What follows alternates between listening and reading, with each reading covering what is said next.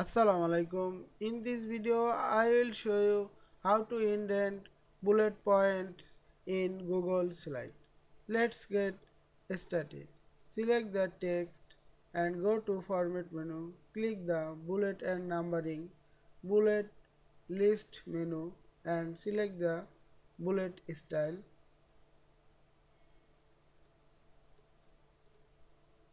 and select the text again and go to Format option, text fitting and select the special and hanging.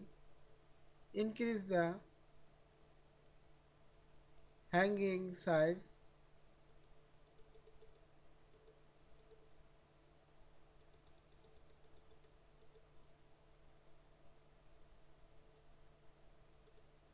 or go to ruler, check mark the ruler first and go to ruler and move the left indent and then move the first line indent.